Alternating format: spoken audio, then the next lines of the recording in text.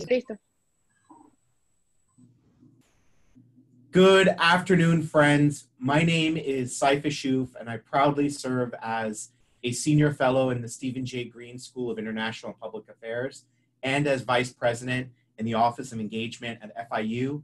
And today I have the distinct honor of helping to facilitate an important conversation on trends and impacts of this global pandemic of COVID-19 with respect to social, economic, and security policies in the Caribbean.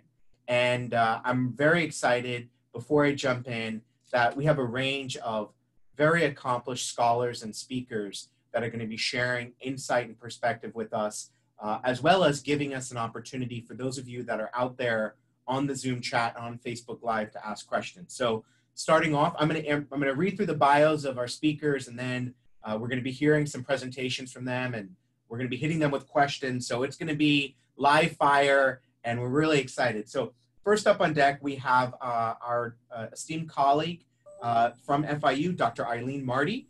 Dr. Marty is a physician with more than 40 years of clinical research and work in the fields of infectious disease, public health, mass gatherings, disaster response, and medical countermeasures for weapons of mass destruction.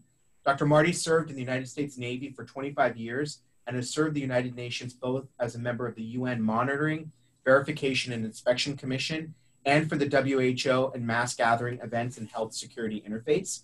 She currently serves on the President's Advisory Council combating antibiotic resistance bacteria and on the board of the International Federation of Tropical Medicine. She is also the co-editor for Elsevier's One Health Journal. Dr. Marty, welcome. Next up, we have Dr. Joy St. John. Dr. St. John is dedicated and reliable with a track record of achievements in public health systems, management, and the development of health diplomacy.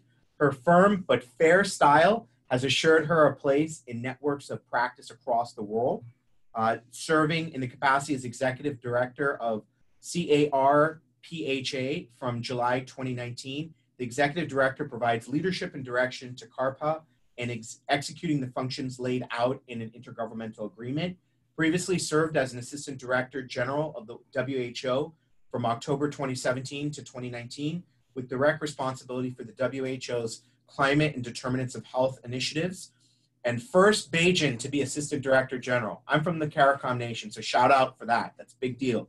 Former chief medical officer of Barbados, first Bajan to hold that office for over 12 years, top public health advisor to the Minister of Health and responsible for oversight of the management of the health sector, and has served as chairperson of the executive board of the World Health Organization, first Caribbean person to do so from 2012 to 2013.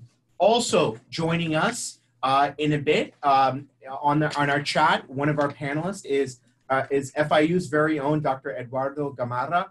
Dr. Gamarra is a fully tenured professor of political science in the Department of Political Science and International Relations at our FIU.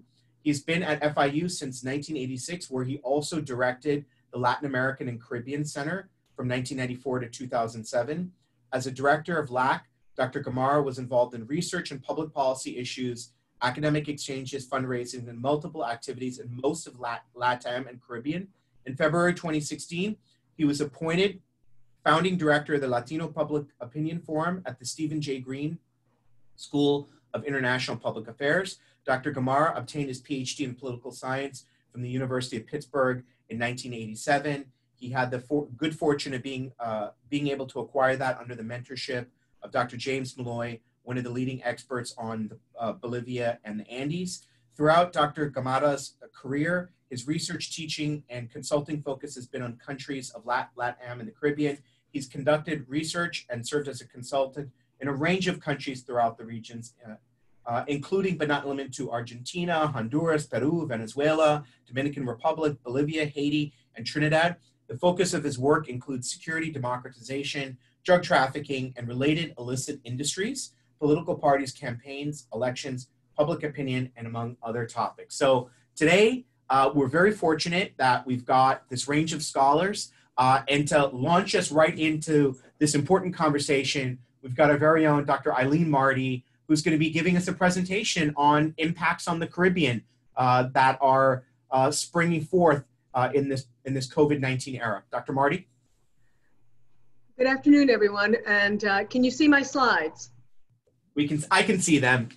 Okay, excellent. All right, so let's get on with it because there's a lot to cover. So what happened here? Well, we have a perfect storm of problems that are particularly pertinent in the Caribbean. I'll explain why momentarily. So this is a disease that involves the economy. Global trade and commerce is very much impacted. Global tourism, hospitality industry, very important, very impacted. Mass gatherings have perpetuated it. It's impacted by and impacts climate change. It's impacting an immunologically naive population, meaning that no one on Earth, to the best of our knowledge, had this disease before. It's a very bizarre and adaptable virus. It's an RNA virus with a significant mutation rate and the ability to recombine within cells. It is immunogenic, but in a very strange way. It also has a horrible feature called antibody-mediated enhancement that makes it very tricky to find a good vaccine and trickier to find some of the types of drugs that we've been developing recently that are antibody drugs. And there's some data, it might be hiding in immunologic privileged sites in some individuals. It's a spillover event because it came into us from, it does not have any impact with vectors as far as we know, but it was a spillover event from the animal kingdom. There is a reservoir host that needs to be identified. We'll talk about bats and other animals in a minute. It is not a species selective virus, which makes it very dangerous. And of course, these social determinants of health, such as poverty, how laws impact on things, infrastructure, and so forth, which are very pertinent to what's going on in the Caribbean. And so all of this makes this a one health disease. What's going on in the Caribbean? Well, we've got healthcare systems that are generally overburdened and underfunded, which is going to make it difficult to get the testing done that's absolutely critical to get this thing under control. It's going to disrupt what healthcare system you have. Not to mention, like all the rest of the nations, it's going to obviously, it's already impacting on education, the economy. Many Caribbean nations are low to middle income nations, which have a higher challenge because of this. Caribbean nations in general have close human interactions in how they culturally interact with one another. And that's usually a really wonderful thing, but not necessarily for this disease. And it's common in the cultures to have multi-generational families with grandparents taking care of grandchildren frequently, which of course for this disease is problematic. And of course, many are island nations, which magnifies the supply chain issue that everyone is having.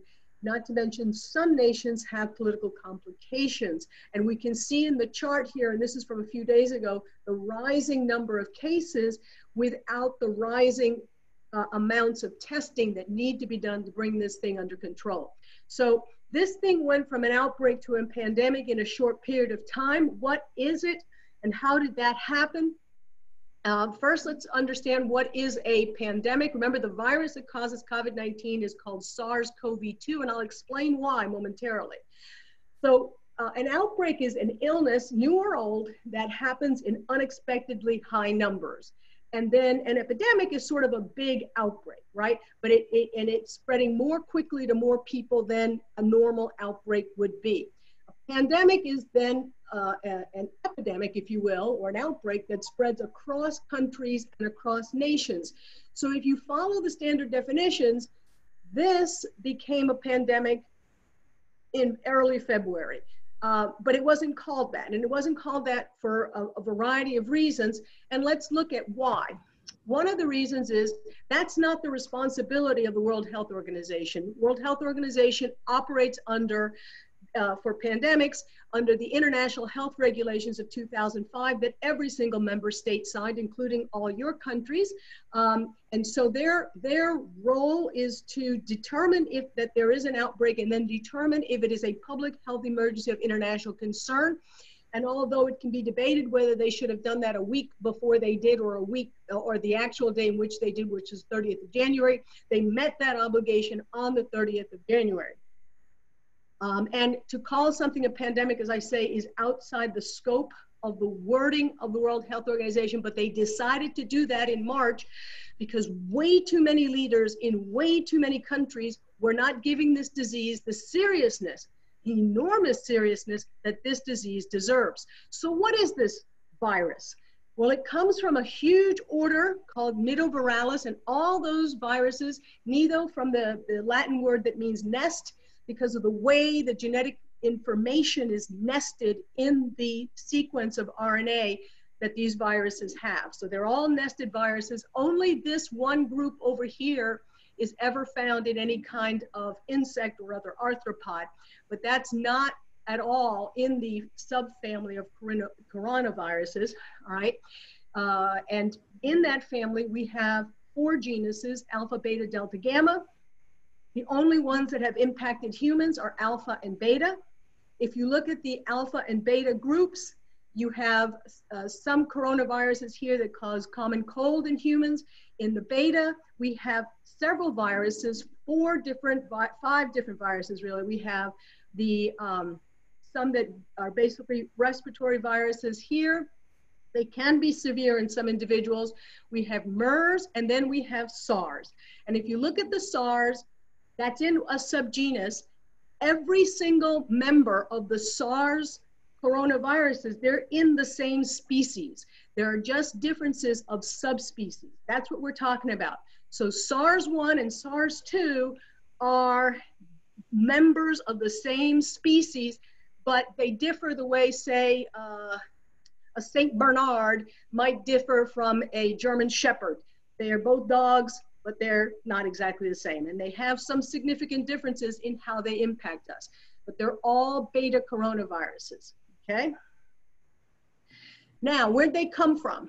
Well, the best data, going back and analyzing and cross-checking the genetic material of many, many coronaviruses that are known, it's most closely related to viruses, and bats have thousands of these coronaviruses. They live with them. Bats' immune system lets them live with them very happily and very fine. But this bat, called the horseshoe bat, had the closest related member found. And in fact, one particular specimen called the rat G13 specimen, which was found in a little cave in Yunnan, China, back in 2013, is 97% or almost 97% identical to the SARS virus of COVID-19. And you can see there are the SARS virus here that caused COVID-19. And here you can see that it is very, very closely related to this Rhinophilus affinis. And it's pretty far away from MERS, the one that caused such a big problem in Saudi Arabia, and more recently in Korea. South Korea, in fact, has handled this outbreak better than virtually every other country because they were impacted by MERS, by this virus, this close relative, cousin, if you will, of SARS back in 2015. And so they weren't gonna go through that again. Dr. Marty, question for you on that. Because there's been a lot of conversation about South Korea's response to COVID-19. Is that a function also of their enhanced testing capability? Yeah, but that's a whole story. I'll get to that story at the end. Let me go through these real quick. Keep going. Yeah, okay. So here's Yunnan, where that particular individual specimen was found. It's 1,000 miles away from Wuhan, which is right under the U here in Hubei province, very far away. Even though there was a lot of work with other Rhinophilus affinis in Hubei that came mostly from this area here near Shanghai, this is actually the closest specimen, and it's not even from that area, okay? I told you that this has affinity to other animals. This is a huge problem.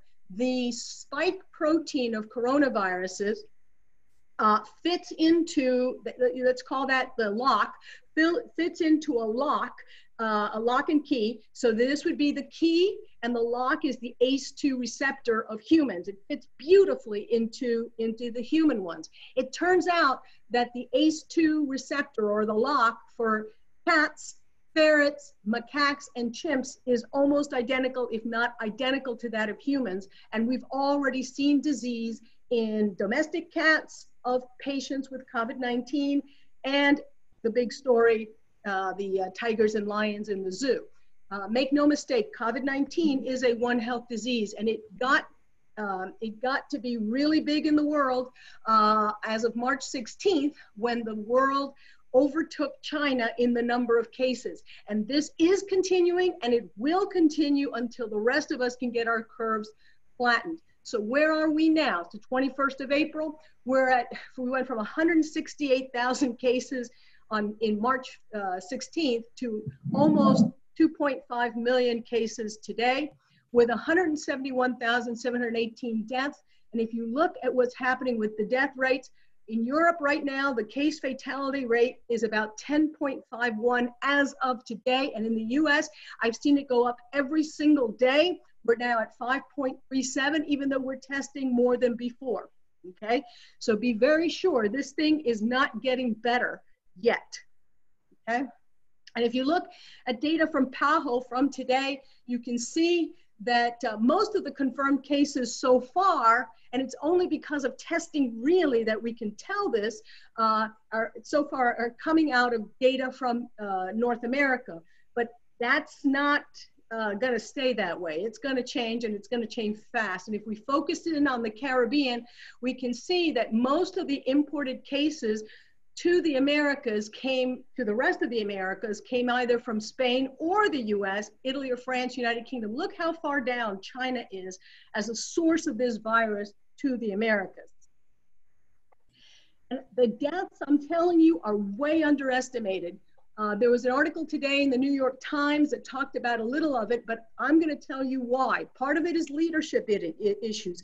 Leaders not understanding that if you don't get a handle on where and when and how people are infected, then you're acting blind, and the thing is actually going to get worse. So we have an underestimation because of leadership issues coupled with lack of funds. So you have under-testing and under-reporting. You have people being turned away even today in hospitals in the US. So I suspect it's at your places too, where people have all the signs and symptoms, but they're not sick enough to be hospitalized, so they're sent away without testing. There's people who are dying and not being tested. So under-testing and under-reporting. The baseline is off because we're sheltering in place. The numbers of traffic and violent deaths are down. So when you compare, in these cases, England, Spain, France, Netherlands, and so forth, you see that the number of deaths in 2020 is much higher than expected. But this baseline is actually off. So when you look at the New York Times article that's saying, for example, there are 7,300 more deaths in Spain than reported from COVID-19, that baseline is off. It's actually higher than that. And that's true for all the other countries as well. And also, there will be more deaths indirectly from COVID-19 because of lack of access to healthcare, because of the overwhelming of hospitals from COVID-19. So that's where we are.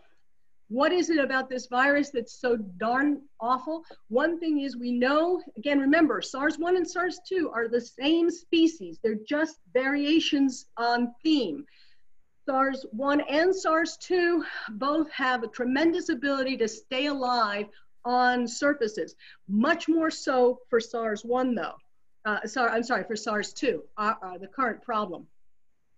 And if you look at the details, we can see that it can last in aerosolized forms for a prolonged period of time. There was an MIT study showing that if somebody coughs, that cough of aerosolized cloud of virus can go as far as 27 feet.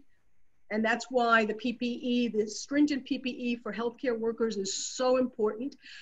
It can last 7 days in respiratory secretions because our secretions have stabilizers that help the virus survive. What are those stabilizers? Mucus, sugar, salts that are in our saliva, that are in the diarrhea fluid. In urine and in feces, it can last for 4 days alive. And I'm talking about culturing out the virus and showing it's alive, not just looking for RT-PCR.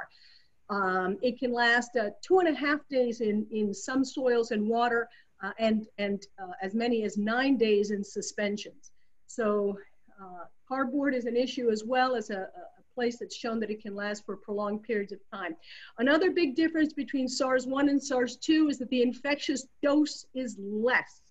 So when we talk about infectious dose, we mean that number of particles of virus, in this case it's a virus, that have to get into somebody in order for that person to be sick from it, right? And we talk about an infectious dose 10, that would be that small amount that if you have a population, 10% with that small amount would show symptoms.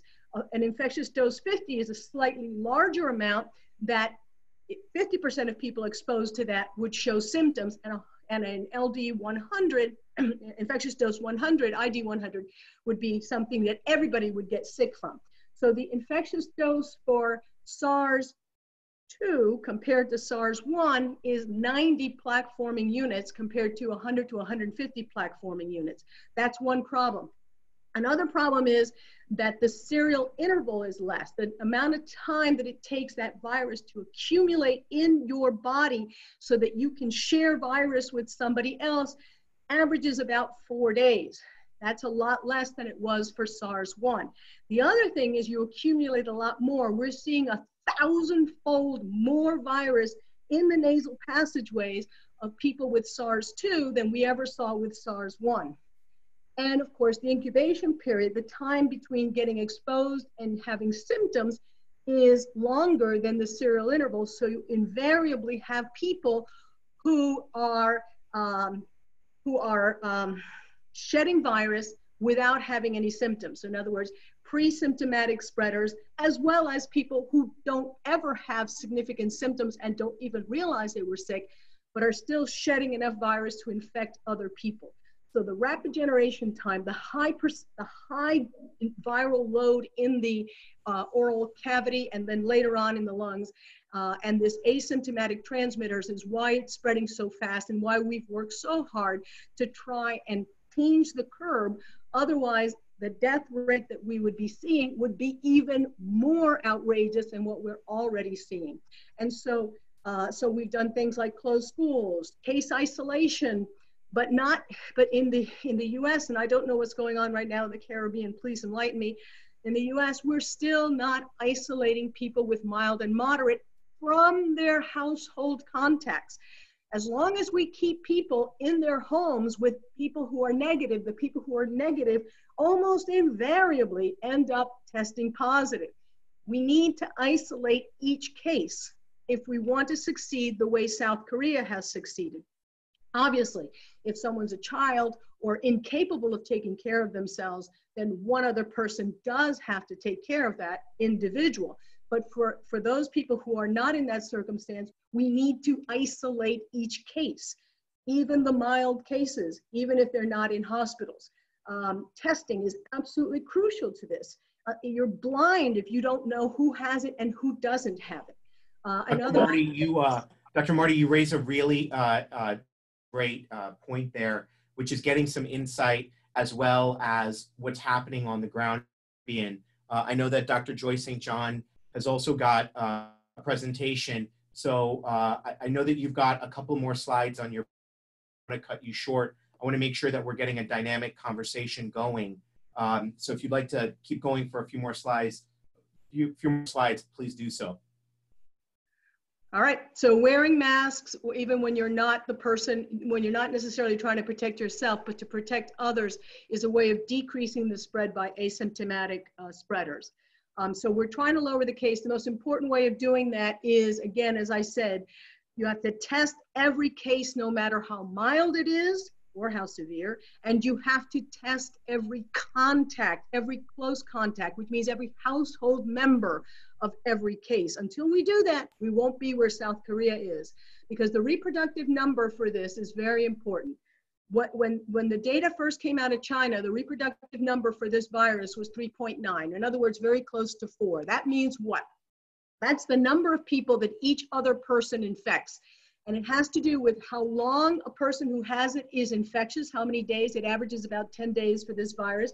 The opportunity for contact, which means the number of people you come in contact with, the transmission probability is, are those people infected and are they coughing, or are they talking and sharing virus? And are you touching those contaminated surfaces and then touching your vulnerable oral mouth, nose, or eyes? And then how susceptible are you as an individual? And what we do to get this under control, and the way we got it under control for Ebola when we didn't have a vaccine and we didn't have an antiviral, was by decreasing all these numbers as best we could.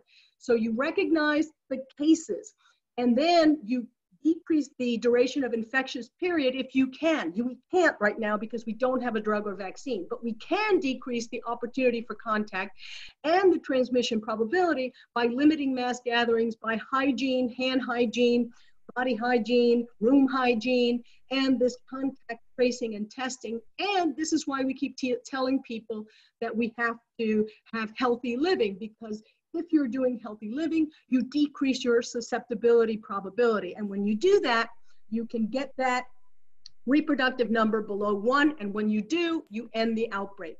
You end the outbreak, and you cannot stop these measures until you get the reproductive number below 1. And you cannot know that the reproductive number is below 1 until and unless you do testing. And remember, stress is a huge factor, because stress has a humongous impact. The reason I show a snake is that you're asleep and there's a poisonous snake. What's the effect? The snake's asleep, you're asleep, no effect. You wake up, you see the snake, bam, you're scared, and that changes you psychologically. And those psychological changes have physiological changes that really impact on your ability to handle anything. And that's true whether or not that's a real snake or a plastic snake, because your reaction is psychological, and it changes your fight and flight reaction, your hormones, your epinephrine and cortisols, etc. All of those are impacted, and they impact the microbe as well. So lowering the stress is a good thing. Presentation, we know mild is about 40%. Pneumonia is another 40%. Those are people who don't need to be hospitalized. Then the severe and critical. Anybody can end up dead, however, because anyone can go downhill, but the probability obviously is higher if you present as a critical case. This is the way people have presented. In the US, we're seeing that the children have much lower incidence of fever. Only 56% of the children with COVID-19 have fever. But if you combine the 3 key symptoms of fever, cough, and shortness of breath, then you see that in 93% of adults and 73% of children. All right, you want me to speed up? There are a lot of different PCR tests available. There's also now a lot of talk about antibody tests. What's an antibody test? Well, this is a well down under here, and here you have little bits of COVID for a human antibody to get on, that you squirt on it. You soak it in the human antibody. You clean that off and pull off any antibody that's not sticking to it. And then you have a marker antibody that's an anti-human antibody, and if it lights up, it's positive. So the way the test shows up is the control should always be red. If you have IgG, which is the second antibody that's formed, then you'll have that. That's supposed to be somebody who's seen this virus a while ago and has possibly recovered. If you just have the IgM, that's supposed to be somebody who's more recently infected. And if you have both, you're somewhere in between. Now, the problem with these tests is that we're not sure what they're sticking to. Is it something unique to COVID, or is it something that's found in other coronaviruses? Different tests are having different results. Who validated the test? What type of antibody did they use? What test subjects did they validate it with? Are they screening just healthy people, random people? All these things are making this a big question mark right now, but ultimately a great solution, and possibly a great solution for the Caribbean if you find the one that's really doing its job, because these things give you answers very quickly. Right now, when we screen patients, there's a number of diagnostic tests we do right away, and we're finding, of course, one of the most prominent things to look at is their lymphopenia, the loss of the certain kind of white blood cells, and the rising up of certain factors that indicate that a cytokine storm may be happening, which is the worst thing that can happen with these viruses. On their x-rays, they have very characteristic kinds of patchy infiltrates, and on their CT scans, we see this kind of honeycombing that is kind of we call it a ground glass opacities that can be very severe. So the lungs are highly infected, the heart is highly infected, the kidneys can be severely infected, as can the liver. And that's why people with cardiovascular disease, hypertension are very much impacted by this disease. So in closing, what are we learning? That the social and economic inequities are a big deal, and they're a big deal in the Caribbean, and this is much more dangerous than we thought. Leadership matters. That's why if we talk a little bit about what happened in South Korea, I'll give you some really good insights. Rumors and panic continue to spread faster than the truth, and that's a huge thing that's working against us. Climate change is affecting all of this and is being affected. If there's war and conflict in an area, it's going to complicate this that much further. We have already supply issues that only makes it worse. Psychological factors are a huge issue. The way the profit-driven industries are with our drugs, our vaccines, and our diagnostics are making it unnecessarily complicated. Check your regulations, because those regulations are part of the reasons that we've had problems in the United States, and our world continues to be underprepared for these kinds of things. And remember that these health problems are never just about health. They're also about culture and the economy and our general welfare as a species, and always expect the unexpected. And with that, I conclude my remarks. Thank you so much, Dr. Marty. It was an extraordinary walkthrough of the complexities of the challenge that we're dealing with in COVID-19. We now have an opportunity to hear, I believe that Dr. Joy St. John has a presentation she's going to be sharing with us before we jump into our conversation with Dr. Marty and Dr. Joy St. John and Dr. Gamarra. Dr. St. John, are you ready to, there you go. Great.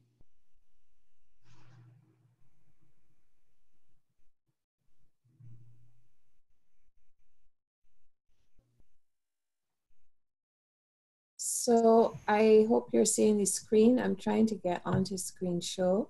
Thanks for this opportunity.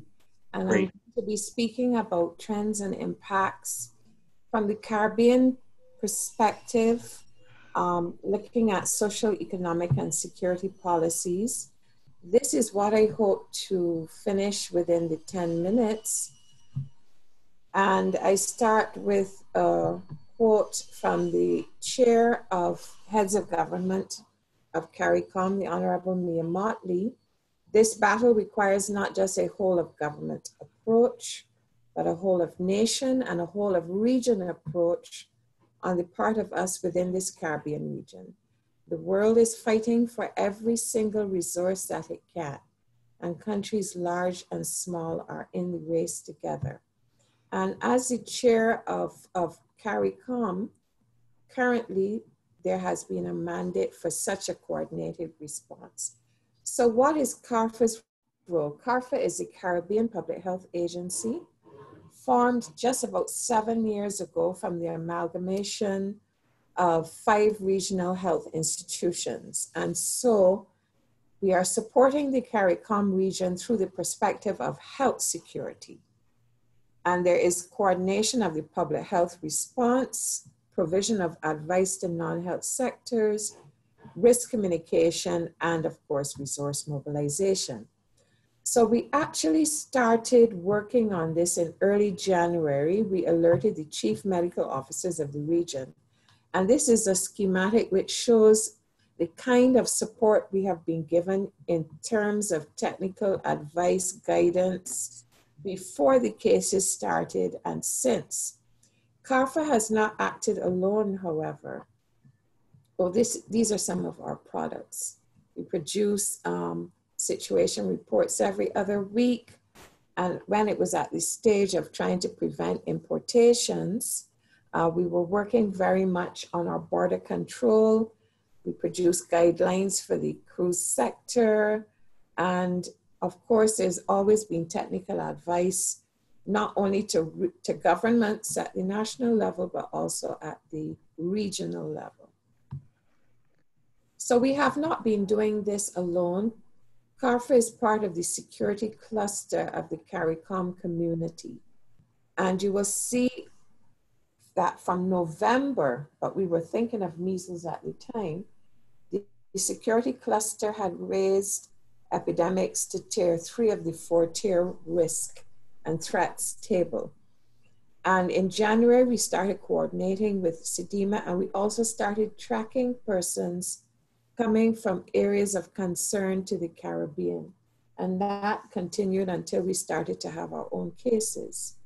The regional security system has been supporting us first on a sporadic basis with the transporting of urgent samples, but now that there have been border closures, we have actual scheduled runs, mainly 3 days a week, but sometimes on weekends as well.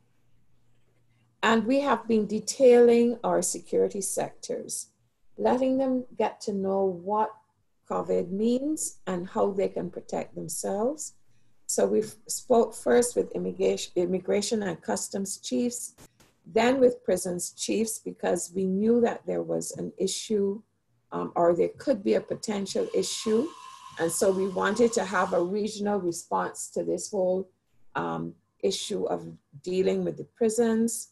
And then we had an interface first through the regional security system with the commissioners of police and the chiefs of staff of the defense forces or army. And then we actually presented to the ministers with responsibility for national security. So all along the way, we've been reaching out, but very much within the context of health security. So this whole issue of governance of this response, the CARICOM community has various organs. CARPHA has been getting political guidance from the Council for Human and Social Development, the ministers of health of the region, and the heads of government have convened 3 meetings where we were entertained. First, at an intersessional heads where we presented this as a topic on an agenda, and then 2 specific meetings to address COVID-19, the last being last week. And it is there that regional solidarity was signaled by the heads of government in terms of interregional travel protocols, because I told you at this time, we have quite a few border closures, joint procurement of medication, supplies and equipment, and this whole issue at looking at a regional response to food security. Now, there was an issue of the cases, and the region of CARICOM did not get cases until just a day or so before COVID-19 was declared a pandemic. And for most of us, most of our countries are straddling between the importation phase and the declaration of either local transmission or community or nationwide transmission.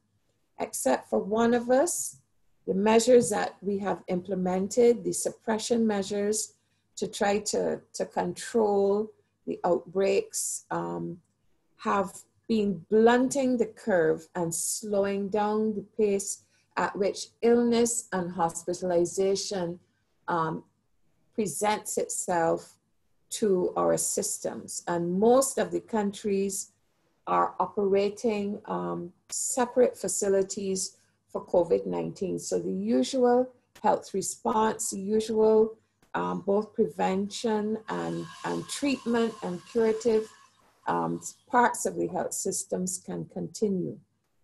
So you see a PAHO listing, and most countries are declaring sporadic cases, clusters or cases, and 1 or 2 are declaring community transmission. There's also the issue of testing, and I heard the previous speaker refer to this. I want you to look closely at this graph. It shows the coverage of testing, and on the left are countries, and on the right, some key global figures. And you're going to see something. In terms of the test per million population, our numbers are not bad. Well, some of that is a function of the fact that we're very small populations, as you would expect. But there has been a concerted effort to test not just along the lines of the overall case definition as defined by WHO, and also the Caribbean case definition as defined by my organization, CARPHA. But there has also been an attempt to try to do identification of cases and contact tracing, so that the ways in which testing has been conducted is very much along the directed lines of contact tracing. So there have been circles of contacts tested. We are still focusing more on the symptomatic. We've moved away from a connection to travel or links to someone who's traveled.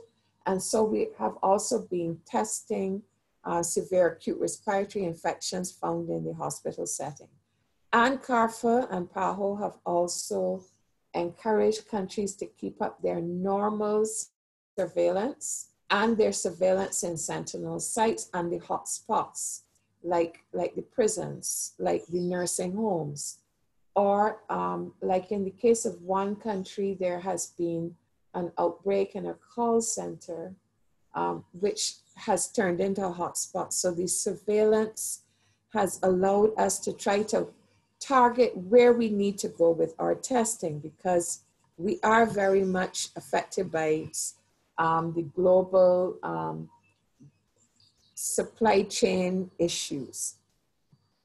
You will see here also our average turnaround time.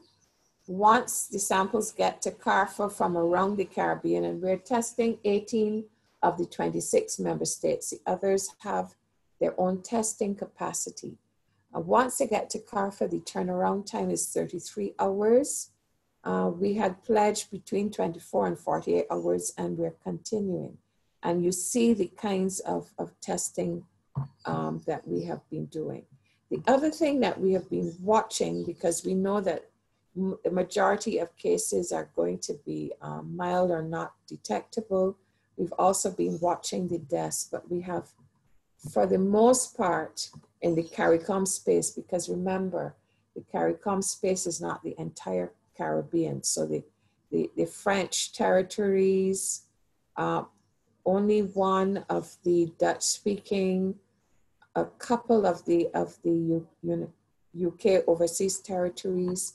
The death accumulation has been modest up to this point. So what is the effect of some of these suppression measures on the sociocultural life in the Caribbean? The previous speaker did go into detail about how we operate. We are one people. We like to have fun. We like to have family gatherings. It's all tied up with food. And so there was resistance at first to this whole issue of what we call in the Caribbean the lockdown. And most of us have learned how to be compliant with what was first called social distancing, but now is called physical distancing. Most of the countries have given some guidance about the use of masks by non-health persons. We're speaking about cloth masks here, but this is part of our culture. Here we are lining up, because what has happened is that we've had closures of the places we can avoid. The beaches, the bars, the mass gatherings, sporting activities have been canceled. We do church by distance. We just had to cancel some of our carnivals, Barbados's crop over. And then there were the targeted measures, which were governmental overlays, part of the lockdown to try to keep a control of the spread of the disease, because we were aware that in children, they may not have illness, but they may shed quite a bit because of the viral load in the upper respiratory tract. The closures of schools, for the places that we cannot avoid, the supermarkets, the pharmacies, there are measures for staggered, and this is why you see people lining up. They have a time in some countries by your surname, your alphabet, and a day, and you have a specific time to go in and get your food and you're out, so that this whole issue of people ganging up together, it's being controlled. The response is much better, but a lot of us are suffering from BSA, beach separation anxiety. So what have been the economic impacts of the suppression measures? And you see here that they have been, oh, sorry, let me go to the previous slide. They have been pervasive. A lot of our economies are already subject to the fact that we have a lovely address for having fun, but one of the worst addresses for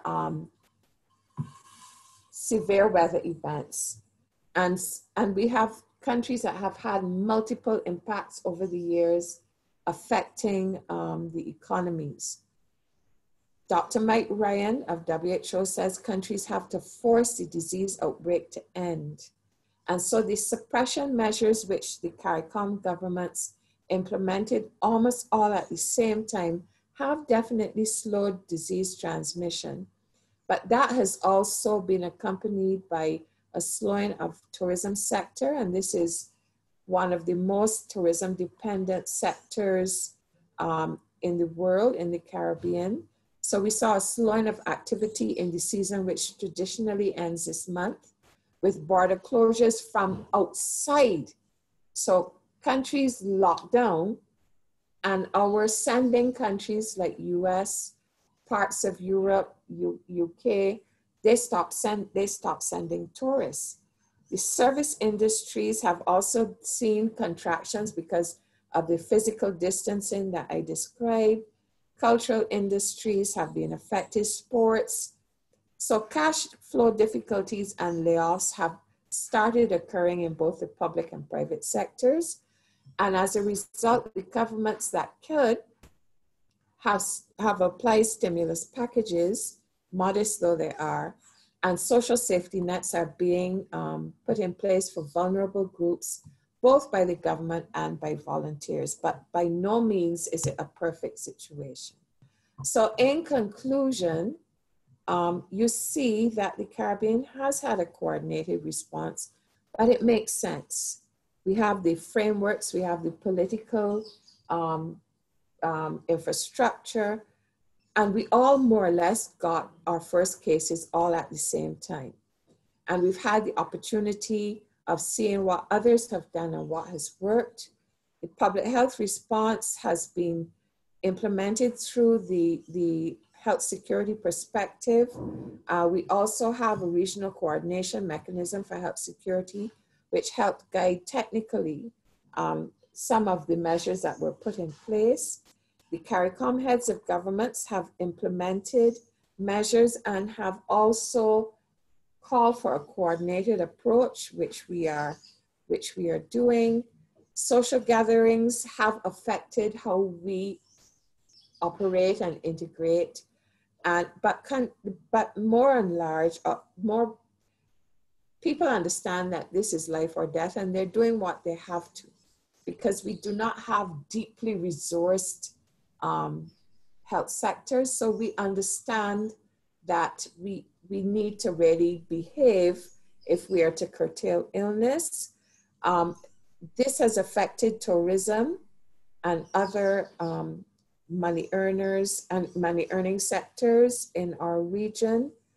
And we do have supports, but our financial situation is really not the best. And we are trying our best to see how we can, as one of the heads of government said last week, we have to learn to live with COVID. How are we going to do this?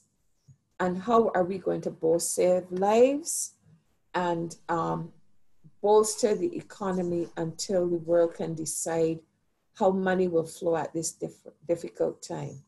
So I end by saying, look at the top left.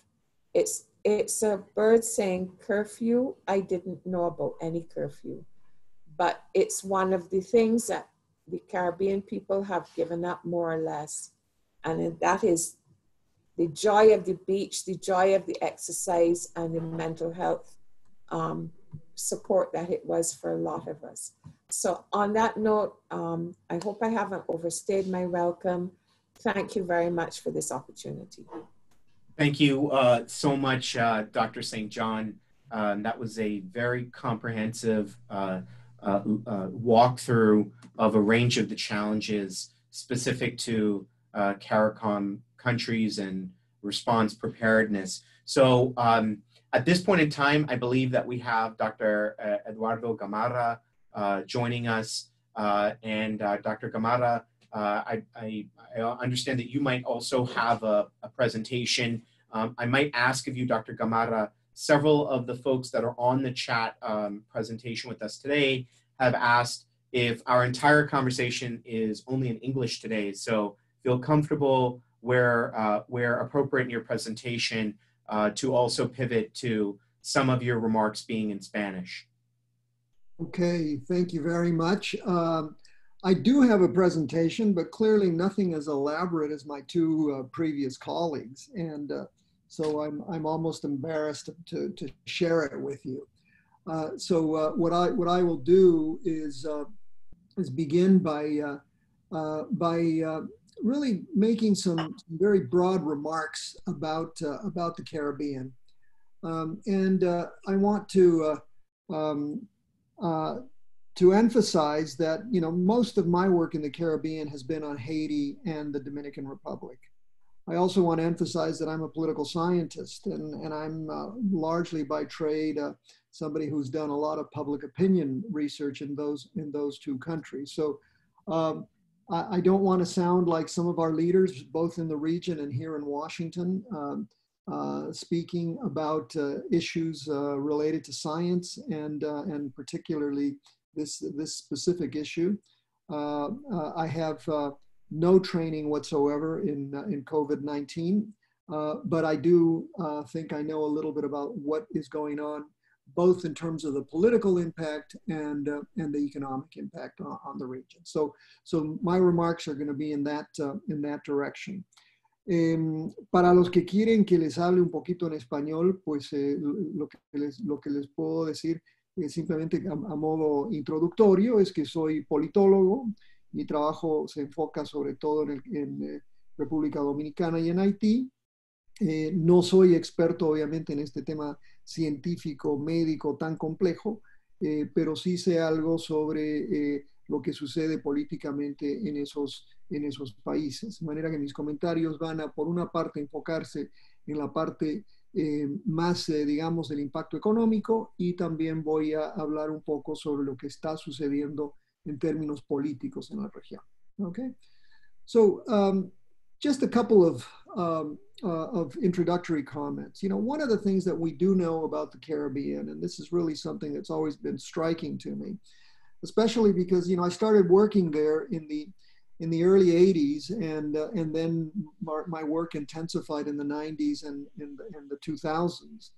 And so as somebody who worked closely with governments there, I was always amazed by, you know, this is a large region, right? 20 million alone in the Dominican Republic and Haiti. But I was always amazed by the preparedness and the resiliency of the Caribbean islands, especially in terms of, one might say, you know, they are accustomed to hurricanes, to natural events of all sorts, and most recently, as we know, including earthquakes. just in this 21st century, for example, the region has had to deal with cholera, the N1H1 flu, dengue, and most recently chikungunya.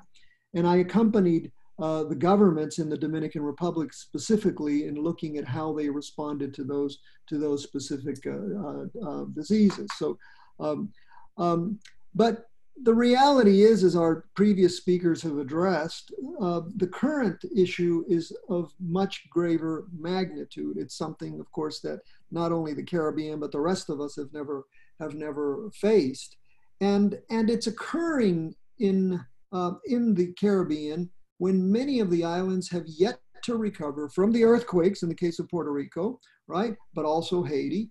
But also they haven't recovered yet from the two hurricanes in 2017. So we're dealing really with a starting point which is already quite weak.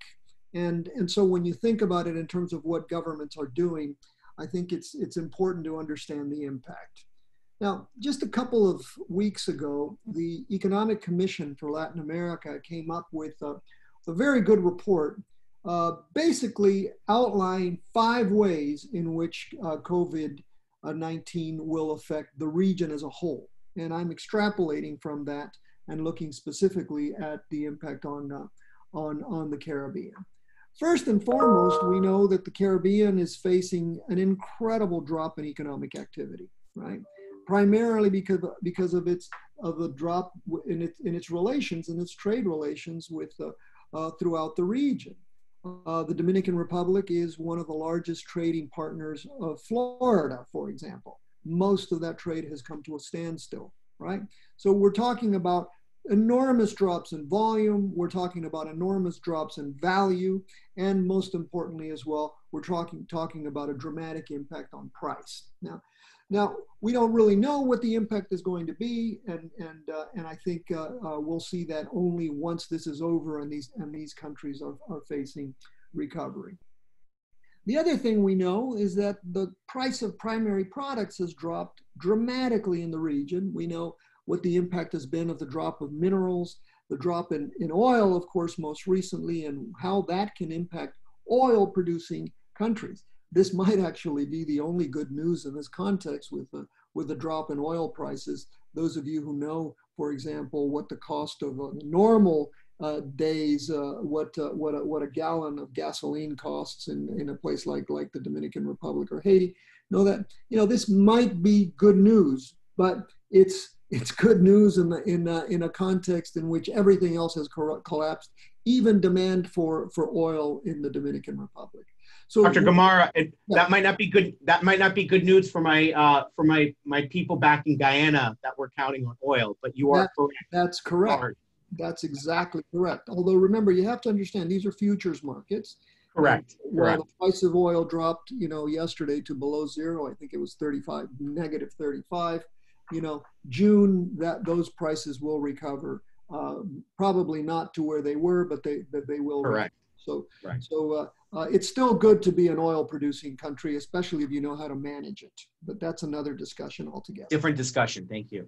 All right. So the third thing, of course, for the Caribbean in particular, and for the Dominican Republic, even for countries like Cuba and so on, is the interruption of remittances to the region, right? We now know from some very good sources that remittances from the United States abroad have declined dramatically as people have lost jobs here and cannot send remittances back home. In the case of the Caribbean, especially again, thinking about it from the perspective of the Dominican Republic, not only was it receiving remittances from the United States, but also from places like Spain. And therefore that collapse is also having a significant impact on the Dominican Republic. But probably the most important area, and the previous speaker also alluded to this, is the lower demand for tourism services. If not, I think it's probably correct to say, the complete collapse of the tourism services, right? That CEPAL projects a 25% contraction. It's, I think that might even be somewhat optimistic. If we take, for example, what the impact has been throughout the region, hotels are at zero occupancy, right? All-inclusive destinations are empty today. Cruise lines have essentially disappeared. There are no flights from the US, Europe, or anywhere. Flights between the islands have also disappeared. Internal tourism is also basically collapsed, right? Global shipping has come to a standstill, so therefore this has an impact on food, on medicine, and any other necessity linked to the tourism industry. And of course, there's a restricted access to food and healthcare and other supplies, which tourism very much needs. Tourism, especially what the Caribbean has done in terms of positioning itself for tourism, is it has been a very safe tourism, right? This isn't really adventure tourism in the way other parts of the Americas are.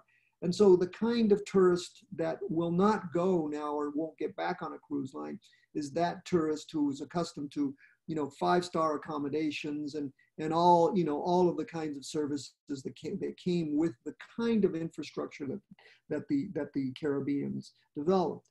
Let's take a look specifically at what the Dominican Republic has done. And this is, I think, to illustrate what many in the Caribbean have done, right, over the last 50 years. Exponential growth in tourism.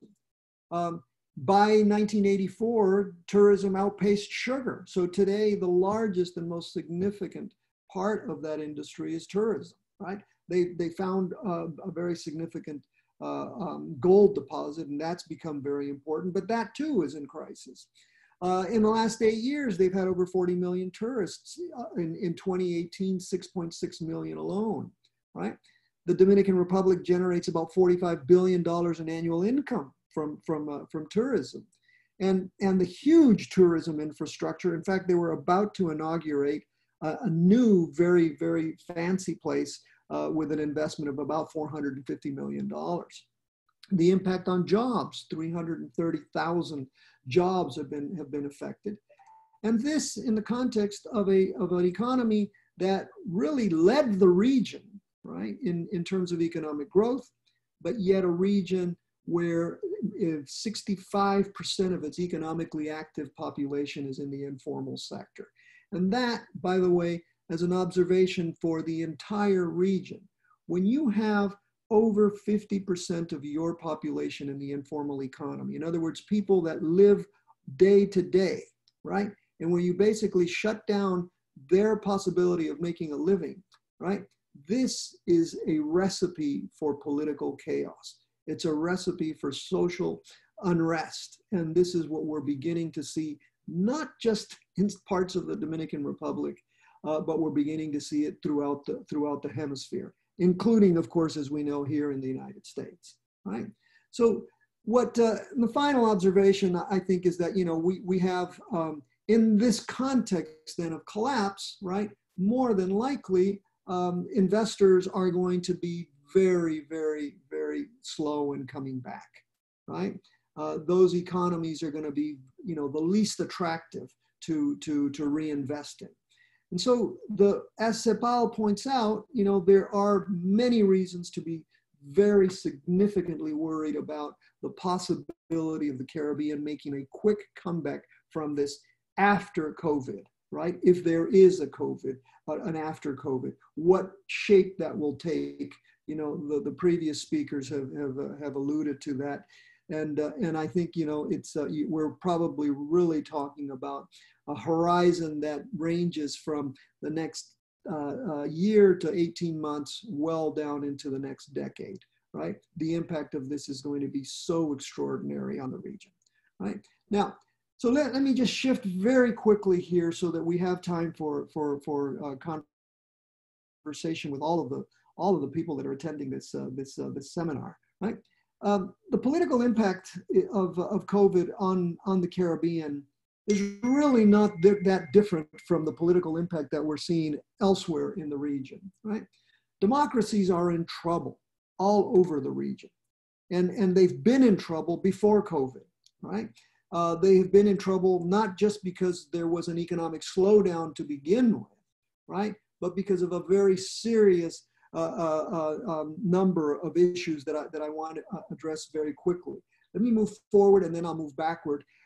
For example, this taken from this very significant work that Vanderbilt University and our own LAC does related to public opinion in the region. Look, system support, in other words, support for democracy in the region, is really at an all-time low, right? I mean, this is really quite significant. And if you look at support for democracy in the Dominican Republic, only 46%, right? That's very low. If you look at Jamaica, right?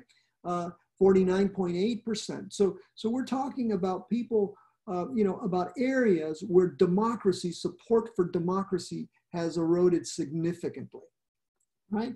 And that comes in the context of, problematic issues related to specifically the one characteristic of democracy, which is elections. In the Dominican Republic, there were elections, primaries that were held in October last year, very questionable accusations of fraud, et cetera, failed attempt at holding municipal elections in February, then the actual holding of elections a month later, right? Already within the context of this crisis. And now presidential elections, which were supposed to be held in May, which have been postponed until the month of July. So here you have a really significant political event that has been postponed, and which you're having elections in the, campaigns in the middle of this crisis. And of course, this leads to a very serious set of questions that, by the way, we're going through ourselves in the United States. Presidents have constituencies. Now, although in neither the Dominican Republic or Haiti, for example, the presidents are trying to get themselves reelected, one of them tried and failed, but the reality is that their party is facing reelection, right? And so presidents have constituencies. And to a certain extent, the COVID crisis has presented both a crisis and an opportunity for them, because they are using the resources of the state. They are using the ability to communicate, right, through the state as a way to mobilize support for the incumbent. And so this has become a problem, especially as the opposition sees itself essentially closed out from competition. At the same time, there's some serious questions about, what does the Constitution say about something like this, right? And constitutions generally provide for states of exception. Well, the states of exception that we have throughout Latin America, we're concerned here in Florida about, being only able to go to Winn-Dixie or Publix using our face masks and all of that kind of stuff, right? Look, in most of the region, executives have essentially imposed states of siege, whereby you can only go to the supermarket once a month. And if you go outside of your house, you are arrested for it, right? This has, of course, led to a whole series of accusations of executive abuses, of abuse of human rights and so on, all in the name of ending of addressing the COVID-19 crisis. Now, my observation on that, of course, is that more than likely, these situations are temporary and probably justifiable, right? Especially in the context of what Dr. Marty told us about, right? How serious this is and how serious we ought to be taking it. And my assumption is that once this is over, right, that democracies, liberal democracies, especially in the Caribbean, and parliamentary democracies, will go back to being parliamentary democracies and liberal representative democracies, as in the Dominican Republic. I'm a little bit more concerned about Haiti. But if you look at other countries in the Caribbean or the circum-Caribbean, Venezuela, for example, has taken advantage of this situation, right? Used the crisis to actually crack down on the opposition and to essentially, exert more authoritarian control than it had previously. So these are the kinds of issues that are out there, and these are the kinds of issues that lead me to worry very much about the future of democracy in the Caribbean and elsewhere. Let me move very quickly to something else that has to do also with a few things that the previous speakers addressed right? This is satisfaction with democracy, right? Again, look at the very low levels of personal satisfaction with democracy. Look at the rate for the Dominican Republic and look at the others, right? So throughout the region, people are completely dissatisfied, and this is very problematic, especially because it leads to the collapse of trust in leaders. People do not trust leaders in the region anymore. They don't trust them to resolve crises. They don't trust them to govern. And especially in the context of this, right? When you have such a decline in trust, I think, there is reason to be absolutely concerned. And I should say here, I know perhaps I'm overstepping my bounds, but, the most recent poll in the United States, one that I did with Latinos and another one that came out just a couple of days ago, President Trump only has 36% trust, right, by the average American. This is not a good figure for American democracy, and it's not a good figure for President Trump. And it isn't a good figure for the rest of the region also, because especially in the context of a crisis, right, where most generally we always assume that we rally around our flag and we rally around the leader, right? Instead, what appears to be happening, and this is why I worry about the region, instead, what appears to be happening is that the crisis, rather than leading us to unite, it's leading us to increase polarization. And in a polarized political environment, reform is going to be very, very difficult. And so here, let me just conclude very quickly by saying, this essentially manifests itself in very weak institutions. I work on on political institutions, but one sector, and this Dr. Marty also alluded to this at the very beginning, it's really the saddest thing about the boom that Latin America had between 2006 and 2013, an incredible boom, a wasted historic opportunity, right? A commodity boom, the likes of which we are not likely to see again, certainly in my lifetime, right? In which there was billions of dollars floating about, especially from Venezuela, right? Which were not invested in the areas where they should have been invested, especially healthcare. As a result, what we have throughout the region is horrendous healthcare systems, incapable of responding to this crisis exactly as Dr. Marty said. So the reliance now, so when you're asking the government to provide you with the resources to the health, to address the healthcare crisis, right? It's virtually impossible without gobs of international assistance. And right now, the main international assistance that's coming in on the healthcare front is coming from China, right? So that's going to be a huge issue. And finally, let me say, on this, it's the whole question of immigrants as well. I talked about how immigrants to the United States and Spain send back remittances. But one of the real problems that countries in the Caribbean are facing, especially countries like the Dominican Republic, is that not only do they expel immigrants, but they receive immigrants. And the problem of relations with Haiti is going to grow increasingly complex as cases of COVID increase in Haiti, because they will, right? And the crisis in the Dominican Republic becomes more extensive. So with those observations, I know they sound terrible, and I think that the Caribbean has an opportunity to overcome this with better leadership, and hopefully with a greater role, a more proactive role from the United States. Thank you. Thank you so much, Dr. Gamarra. That I think that added context that you provided about the economic and the political ramifications and just really the environment as a whole in the Caribbean really built upon the presentation from Dr. Marty, as well as the presentation from Dr. Joy St. John. I'm going to go ahead and jump into some questions for all of our panelists. I'm going to move around a little bit, and I'm going to ask our panelists to keep their responses a little bit shorter, because I know that we're getting a lot of questions coming into us from participants on the chat, and I want to encourage our panelists, when I ask the questions, if you'd like to respond in Spanish or any other languages of the region, please feel free to do so.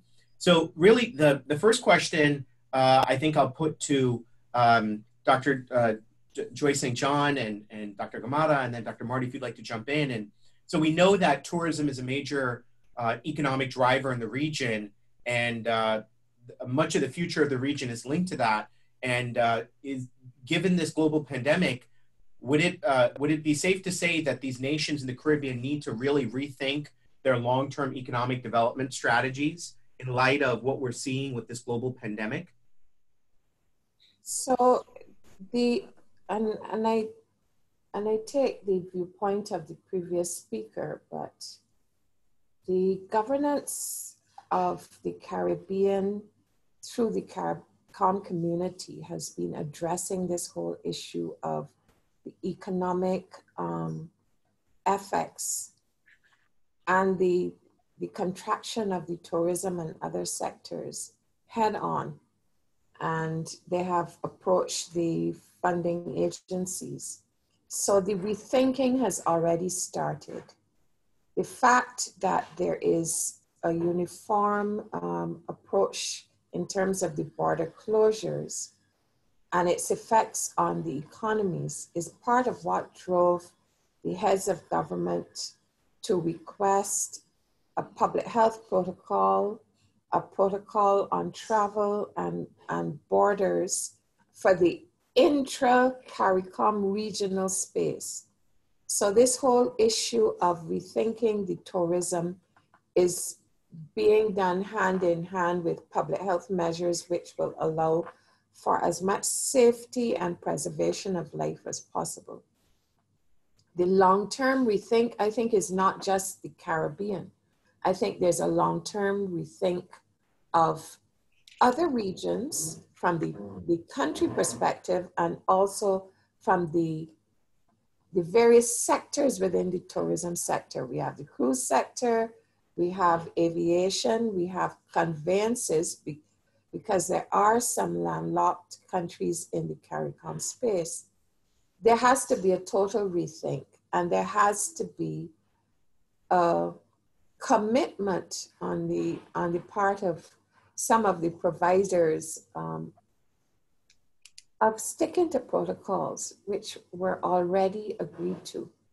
So we have to have a rethink too of the standards of operation, not just from the Caribbean perspective, but also from the perspective of the cruise and the airline industries. Dr. Gamarra, Dr. Marty, I'm going to go ahead and pivot from that response from Dr. Joy St. John to really a question about funding priorities of public investment in health systems and the need to ensure adequate investments in public health, including prevention. Is it safe to say that arising from this pandemic, there's going to need to be both a national strategy and transnational rethink around funding priorities? Dr. Gamarra, you touched upon it in sort of the commodities boom of 06 to 13. From where you stand, Dr. Marty, in the public health arena, are you seeing momentum, or do you think that there's work that can be done, even from where we sit, to be able to impact favorably the change of investment and budget priorities? And Dr. Gamarra, please feel free to jump in. Okay, this is Dr. Marty. Hello, and yeah, well, you're asking more political questions and economic questions than actual public health questions, right? Got it. You can answer. You know, we're all in our lane. So I would say that the political and economic, if you want to. They're interrelated. They're absolutely interrelated. That's the bottom line, is that health impacts on the economy, and the economy impacts on the quality of health and health in general. So they're absolutely interrelated. And I think that if there's any lesson from this, it's how interrelated these things really are when we have something as extreme as the situation as we have with COVID-19. So I would definitely take to heart having always preparedness plans, surge plans, and memorandums of understanding between nations that, as you know, Dr. Joy very beautifully spoke about what already is in place in the Caribbean. I don't know if you remember, we've met a couple of times, Dr. Joy, in some of the conferences that Carlos has put together. So I'm very happy to be on a panel with you. Those kinds of things are absolutely invaluable, where you actually share data, share resources, et cetera. It brings costs down for everyone. I know UNICEF and the World Health Organization is very interested in providing help to the Caribbean as well. And I think the relationships that we have with these international bodies are extraordinarily important. And I'm horribly embarrassed by the actions of my government currently when it comes to the WHO, because it's completely inappropriate, untimely, and unnecessary. Dr. Gamarra? So I just want to say, no, Dr. Joy St. John, jump right in, and then we're going to get our political scientists hitting us with some. I just wanted to say that in terms of investment in public health, there needs to be an uptick in the investment in prevention, primary health care, and health system strengthening. And one of the things that the Caribbean has tried very hard to do is to give value for money. And that means more of an emphasis on primary health care, both public and private sector interventions. It's more cost effective. It gets the average person closer to the health system. And it also allows for prevention, both on the individual patient level and on the population level. So we need to see, obviously, much more of that if we're going to be prepared for other such outbreaks. In terms of the global public health structures, we need to have as well an improvement in the understanding of systems that are not well resourced, and a critical look at the subnational level for what was traditionally more well-resourced health systems, which had more of a reliance on curative care. So there needs to be a better blend globally in prevention and curative care. I appreciate that insight, and I think what you talked about with preventive care. I mean, I'm a CARICOM person of origin from Guyana, and I think about COVID-19, and I think about when I hear scholars like Dr. Marty talk about underlying conditions, and I think about the prevalence of diabetes in a place like Guyana. I'm not a subject matter expert, I can only speak anecdotally, and the implications therein of large population of folks or a high percentage of folks with diabetes, not sort of weaker systems around preventive care and sort of case management of diabetes, and what that can actually mean as this pandemic starts to really get more deeply into the woodwork. Dr. Gamarra, political science take on funding priorities in the region and how governments, I mean, there's the old adage that budgets reflect values. What's your take on that, given the world that could become in resourcing in public health realities post-COVID-19 in Western Hemisphere? Again, with my bias of looking at Haiti and the Dominican Republic, right? And I'm not talking about Cuba, and I'm certainly not of the CARICOM world as much as you are, and I think Dr. Joy is.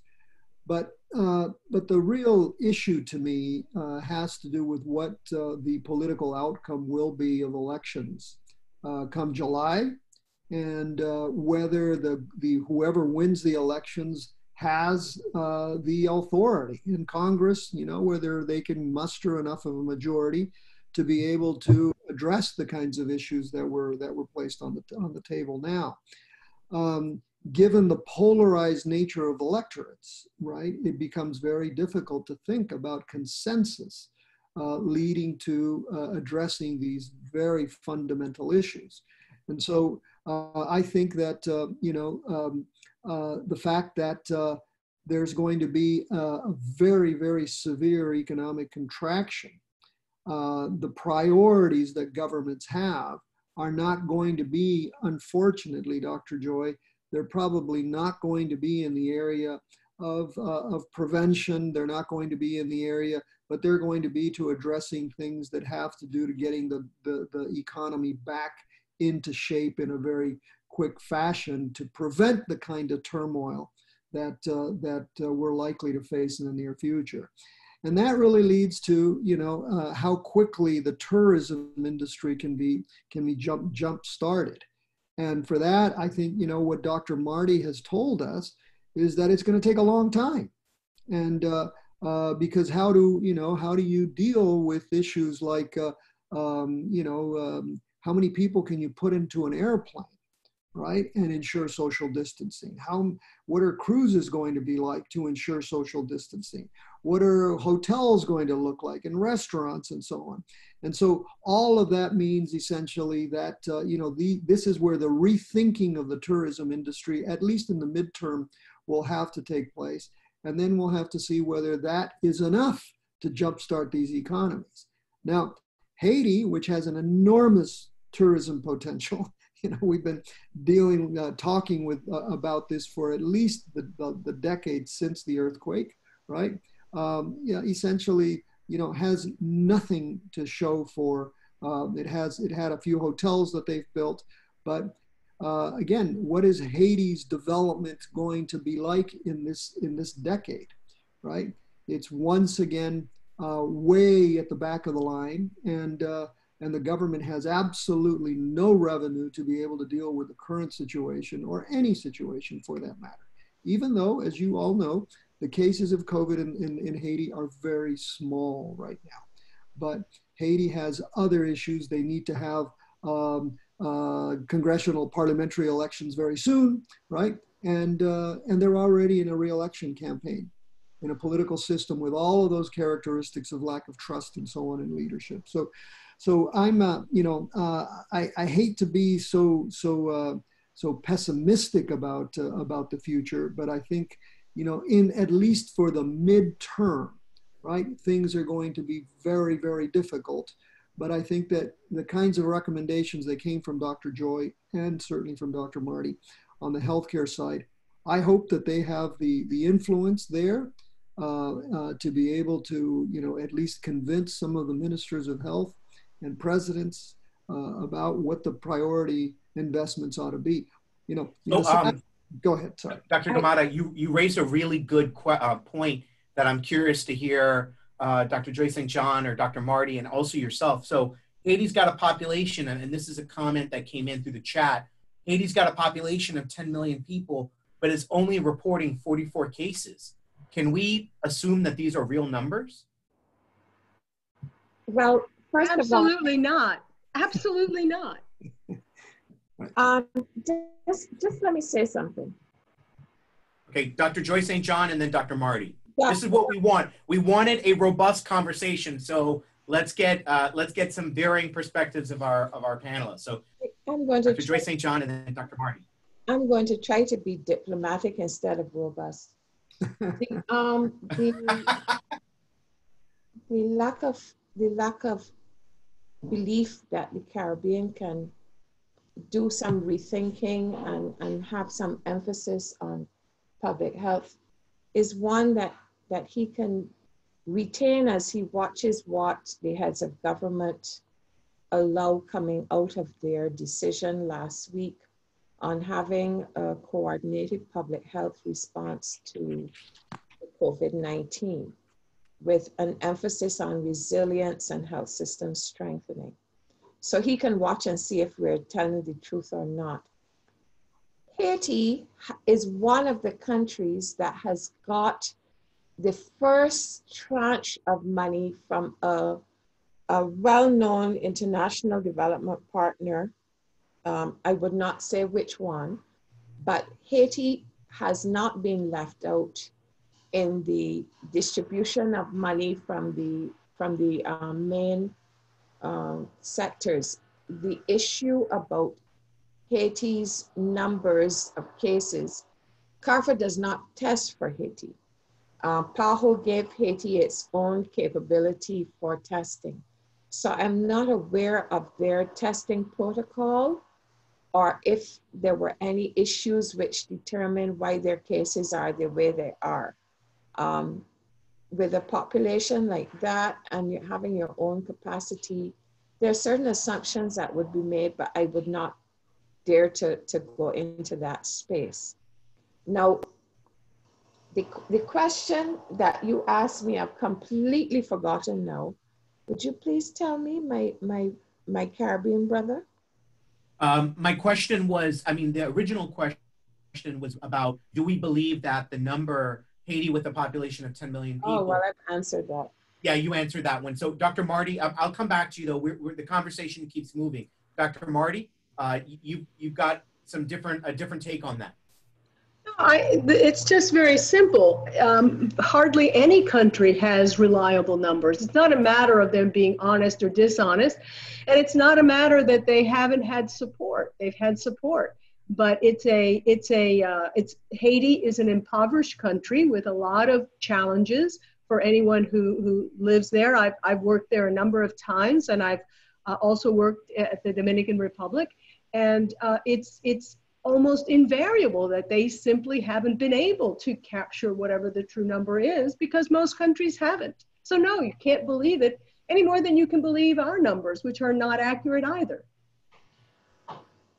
Dr. Gamarra, I'm going to bring you into the conversation because you've talked a lot about leadership and governance being heavily impacted arising from this crisis. And we're getting a question from the chat, which is really about the illicit markets and the illicit economy. And the question is, how will COVID impact security? And illicit markets are also taking a hit, and it could mean a shift to significantly more violent crime. Do you see that as a trend line, sort of one of the other unexpected or maybe expected consequences of a global pandemic in the region? The uptick of illicit activities throughout the region? Well, that's a difficult question to answer without data, okay? Because, I mean, I think we can probably speculate, right, that people are afraid. In fact, in the polling that I've seen on the impact is, when you ask people what is their main reaction to this, it's fear. People are afraid. People are afraid of getting infected and dying. I mean, that's the kind of fear that they have. But we also have a very curious reaction, and one in which, we in the United States have also been engaged in. I mean, the number of gun sales in this country in the current context is frankly embarrassing, right? Many of our compatriots are going out to buy guns because they think that people are going to come into their houses and steal from them.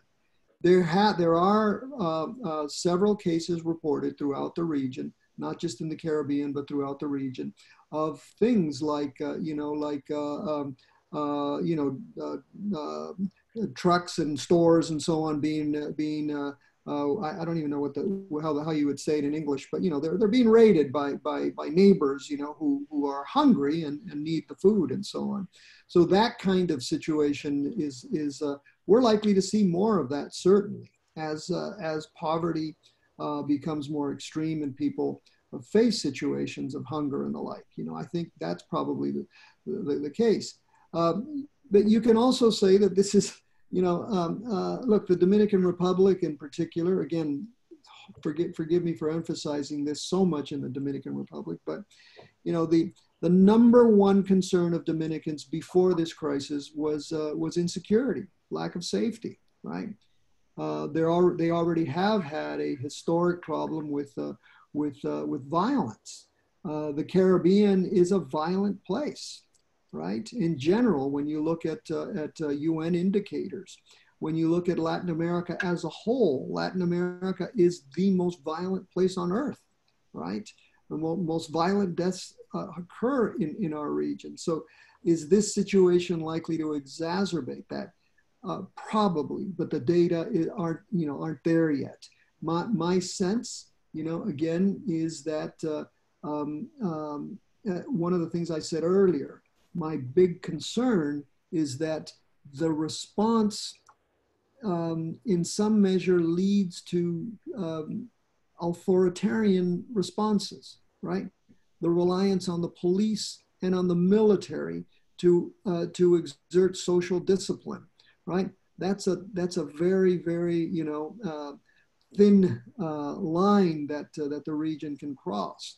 And so, so to me, I worry not just about the social violence, but I worry now too about the violence that the state can exert in the name of carrying out this, this good thing, right, of trying to end COVID. I just wanted to say that one of the things that we have noticed, and the security cluster is looking at it. I'm not going to speak about gun crime and violence, because as he said, even though I'm in the security cluster, I am not getting those reports as to that overwhelming the CARICOM space. But one of the things that has come about, and this is probably because our systems need to be a little bit more robust as we do telework and teleeducation, is cybercrime. So what we have noticed in CARPHA is that we had more phishing, and we even had Zoom bombing, because Zoom or those other platforms, before Zoom beefed up and before we did our own due diligence, we had Zoom bombing of a training that we were doing of the lab technologists in the region. So the cybercrime aspect of it is something that we have alerted, and the heads of government have actually asked for some discussions on and work on this. But we have to look in the same way that we have to change how we do things. We have to look to see how crime is being executed in different ways. So we are actually a few minutes over time. The good news is that this ongoing forum, which has been created by a number of different units at FIU, most notably our friends at the Kimberly Green Latin American and Caribbean Studies Center, the good folks at the Jack D. Gordon Institute, as well as Dr. Espinal and the Global Health Consortium. The list continues. Sometimes I get in trouble when I forget to give shout outs, but lots of good people are working on this ongoing series, which is focused on how we're being responsive in creating a flow of information to our partners and colleagues throughout Latin America and the Caribbean. So far, we're using the name Impacto COVID for this ongoing series, and I want to appreciate everyone who's been involved with getting this off the ground. Dr. Mora, President Solis, Dr. Espinal, Brian Fonseca, and many, many more. So we can double back on some of the conversation topics we've had. Dr. Marty, Dr. Gamarra, Dr. Joyce St. John, we are deeply appreciative of your time. I know that Christina and the team behind this conversation are going to be making all these materials and the PowerPoints that you all shared. We're going to be making them available as much as possible. So I want to thank the three of you for joining us for this. And we hope that you're going to come on back for a future conversation and we can dig into some of these other issues that were raised, because we know that now more than ever, information is one mechanism of spreading the light and helping to prevent more folks from being impacted in countries and others. So thank you all.